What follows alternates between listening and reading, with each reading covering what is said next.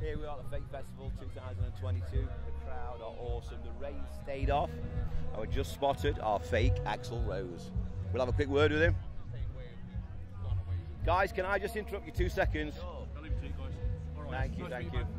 We were just saying we saw you yesterday on stage, and I've seen you before, and possibly the best fake Guns N' Roses ever. Thank you. What do you say, fake Axl?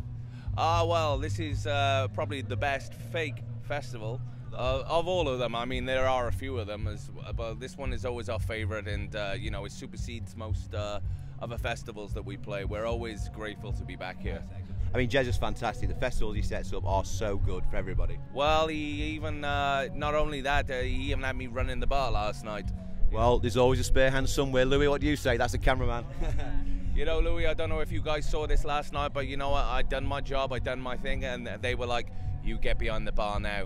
We've got customers. I'm like, but I'm not a barman anymore. It's like, you are what we say you are.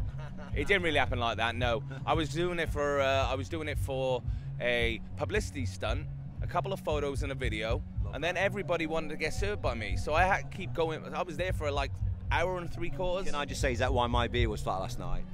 Probably. I mean, look, I'm still amateur at that. You know, I'm amateur at everything, especially my band. But I keep trying, and one day we'll get better. Guys, thank you very much. Thank you. Thank you very much. Good seeing you again, and we'll see you next time. Thank you very much. Have a good one, guys. The real fake Axl.